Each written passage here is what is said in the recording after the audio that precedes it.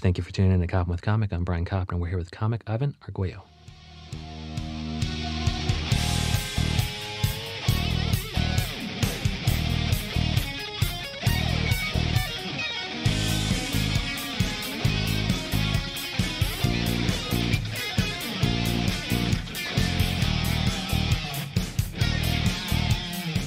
Ivan Arguello, how the hell are you? Good, how are you? Am I saying it wrong? Please say it for us. No, that's perfect. Ivan Arguello. Because in a certain language, the L's are Y's. Yeah, well, in what Spanish, language? yeah. Okay, in Spanish. Yeah, Okay. yeah. And then where can people see you do stand-up comedy on stage in New York City, and where can they find you online? Where can they find me online? You can follow me on Twitter and Instagram. And what are your handles on all of those? Ivana Joke a Lot. It's Austin Powers. Ivana Oh, Hump a sure. Lot. Absolutely. Yeah. I'm an old dude. I know that joke. So thanks for making the references my age. Yeah. Okay. And then where are you doing stand-up comedy in New York City? I run a monthly show called Lost Dog Comedy. Yeah. And what kind of, you're booking that show, you're hosting that show. What kind of comics are you booking? What can people expect when they come to Lost Dog Comedy? What can they expect? I mean, just a great show. Okay. We book the funniest people we see all around, really hardworking Nice. comics. And where is the show at different bars, or is it at the same one? No, it's always at Lorelei Beer Garden. Okay. So it's And where is beer. It's in between Rivington and Bowery, Lower East Side. Oh, that's a Yeah. nice location, right? Yeah, so it's a really fun bar. So they have like a beer garden upstairs, and then we were able to get like a downstairs room where it's kind of got its own bar. And And it's cozy enough for laughs. yeah, absolutely. Nice low ceilings. It's great. And then are you doing spots on, I mean, it's a monthly show, or how often is it? It's monthly. It's yeah. monthly. And then are you always giving yourself a spot on the show, or are you just hosting? Sometimes I'm hosting, sometimes I do a spot. It kind of changes. It depends what kind of heavy hitters you have on the line. Yeah. You're like, I don't know, if this guy wants half an hour, I'll give him half an hour. Yeah. Okay. And then when you're looking for just the funniest comics in New York City to be at Lost Dog Comedy, what are you really looking for? Like, what do I need to have in my act to catch the attention of Ivan? Just originality, you know, like it's not really, when people say like a diverse lineup of comedians, it doesn't always mean white, black, Yeah. you know, like it's got to be just different styles is really what I want. Right. And also the viewpoint actually has to be unique, because there's probably different, there's probably people of color, who don't necessarily have an experience different from my own. Yeah, no, absolutely. So you're thinking, I just want a different experience. Like we had Tim Warner here in here earlier. Oh, yeah, He I love talked him. about, he talked about being homeless in New York City for like 6 months. I was like, that is a unique fucking Absolutely. viewpoint. And so I would consider that a diversity, add Yeah. to a Lost Dog Comedy show. Yeah. Yeah. And so we're going to talk about NBA sneaker culture. Have you been keeping tabs on everything going on with the All-Star game, the playoff race, and the Kobe situation? Yeah, definitely. I mean, the Kobe thing, I don't know how you couldn't. Yeah, But, yeah. And so kind of what are your thoughts on that? Because, first of all, I'm hoping that Bill Burr stops taking helicopters. Yeah. But they're even saying things like Kawhi Leonard used to take helicopters all over the city, and now Really? people are asking him questions about whether or not he should. But and then the Ari Shaffir thing where he told a joke immediately afterwards. Yeah, and, I know. the reflex to that is like, I don't know, it seems a little too soon. But one interesting take I heard on it was in the context of like safety. Like some comics, I thought it was Theo Vaughn or some other people who were talking about, I don't know, man, he might get his ass beat. Because if you think about how much, I grew up in Chicago, so I love Michael Jordan. And if you think about certain tough, possibly violent people in L.A. who grew up loving Kobe and seeing him deliver them rings, I don't know if I'd feel comfortable doing stand-up comedy at certain smaller venues in L.A., would you? No, definitely. I mean, I think didn't he have to cancel a few of his shows in New York? There were some bomb threats at New York Comedy Club, I heard. And now it must be even worse in L.A. because they love Kobe, right? Yeah, I mean, I don't know. It was kind of stupid. I think he should have thought it over a little bit, but Yeah, and I guess, the idea that rapists should die, that's one thing that, not as many people would argue with. Although I've had argument about it, but, meaning people have argued with me because, usually the sentence for rape is not death. But regardless of your opinion on that, the sentence for accused, alleged rape is not death in a helicopter crash with your daughter. Yeah, no, definitely not. He just should have waited on the joke, thought it over a little bit, I think. And not immediately went on to Instagram or think something that was very shareable so that everybody could be pissed off about it immediately. Yeah, if he absolutely. had developed it on stage, it could have worked. Maybe. I don't even know. I've seen some people try and pull off some Kobe jokes lately, and it's like I haven't seen one go well yet. Yeah. Regardless if it's funny or not. And I think Adam Amawala, he just went out to L.A. And he said something like, if anybody tells a Kobe joke right now, I probably will unfollow you or something. I'll unfriend you. And I was Yeah. like, that makes a little bit of sense because it's too fucking soon, and people love. I don't know, just like the daughter thing especially made it very difficult to tell any fucking joke about. Yeah, the that Kobe made it thing. a lot worse. Yeah, because she was pure as the driven snow, it would seem. Yeah, absolutely. Yeah, she definitely had nothing to do with whatever accusations were going on. So. Yeah, and so yeah, what do you think about the NBA right now?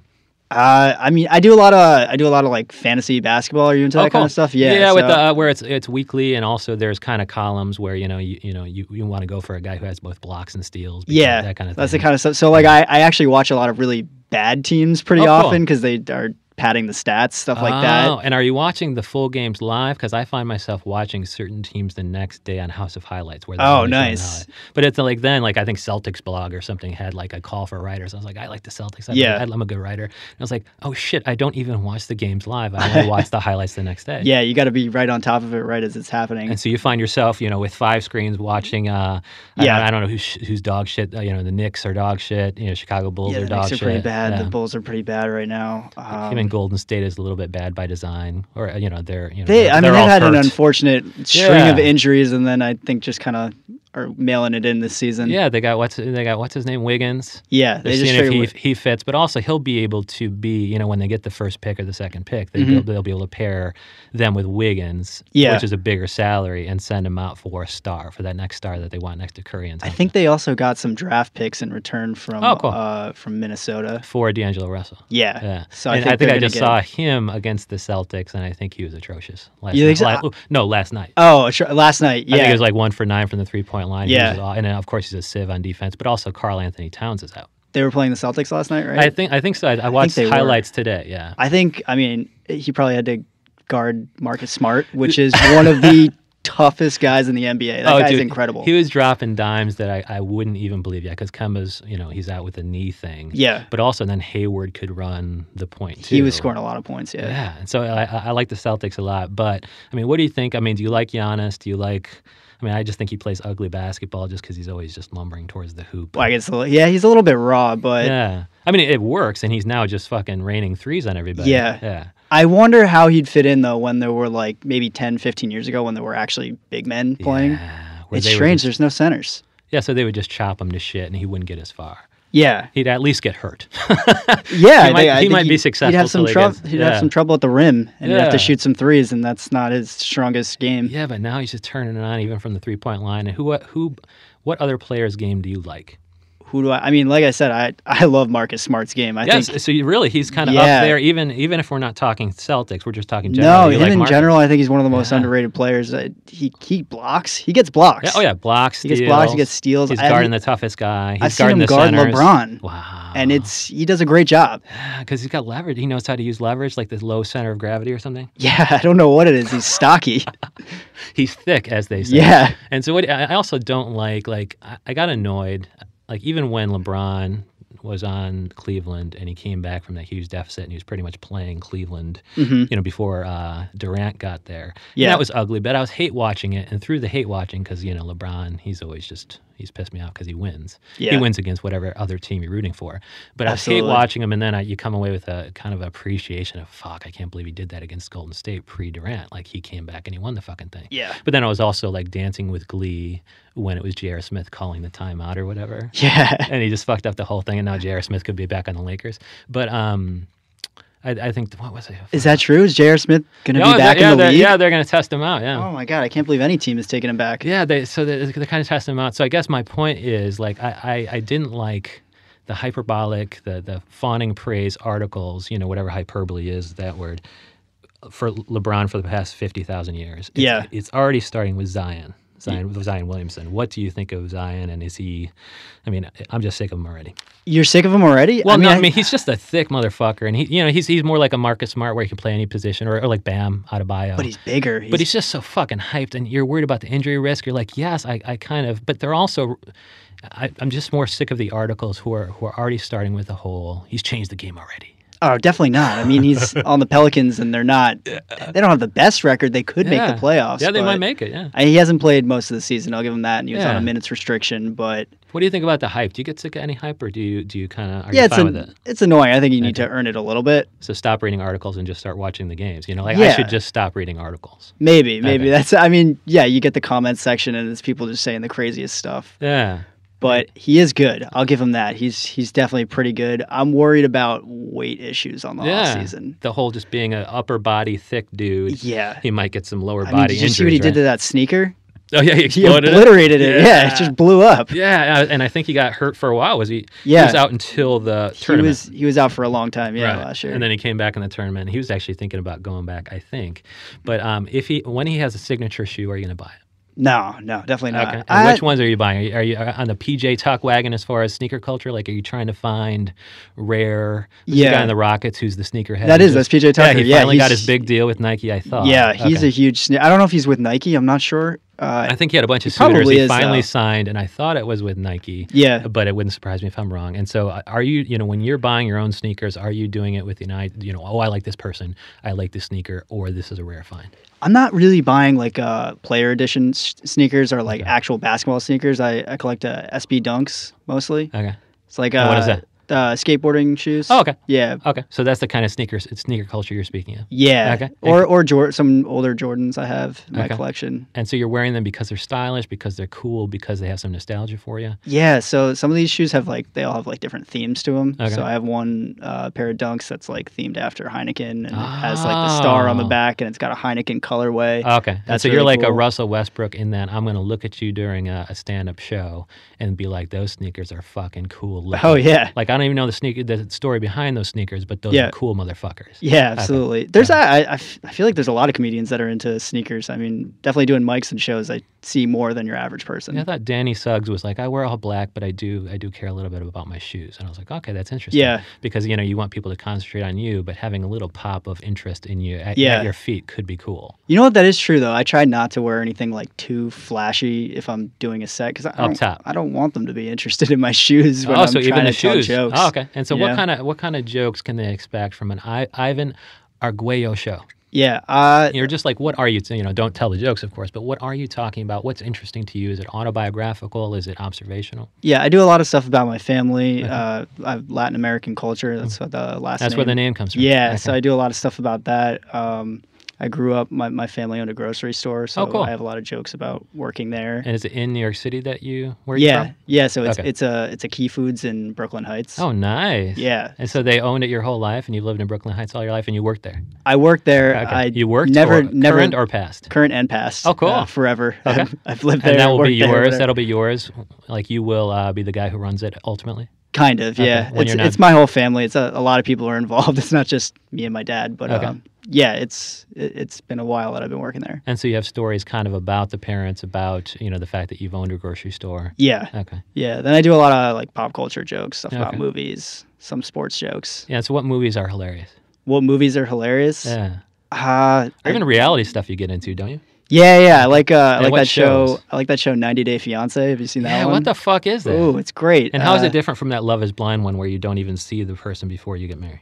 Well, this is about people who are like online dating, and they'll meet somebody from a different country, and the only way for them to come to the United States is if they get married within 90 days on a certain visa. Oh, they made a show about that? Yeah. Isn't that some sort of immigration violation, you would think? Like, you're not supposed to get I married guess just for the... not. I know. I mean, it's called a K-1 visa. Okay. Is the type of document that makes it legal for you to get married and have them come and immigrate to the United States. So the show's about that. But isn't it supposed to be like you're not supposed to be marrying just for the you're not supposed to be marrying to become a citizen. Well, no, the show's not about like bringing in people here illegally. It's Okay. like they think they're in love. Okay. And Okay. It's sometimes they're not in love, and that's part of it. And they figure it out in 90 days. It's very obvious to the viewer, and sometimes not to the person who thinks they're in love, and that's the entertainment. And so what do you think about that? Like, when you bring up 90 Day Fiance on stage or whatever, are you at all relating it to your own dating life? No, not really. Not too Okay. much. You don't bring like observations that you've had about relationships past?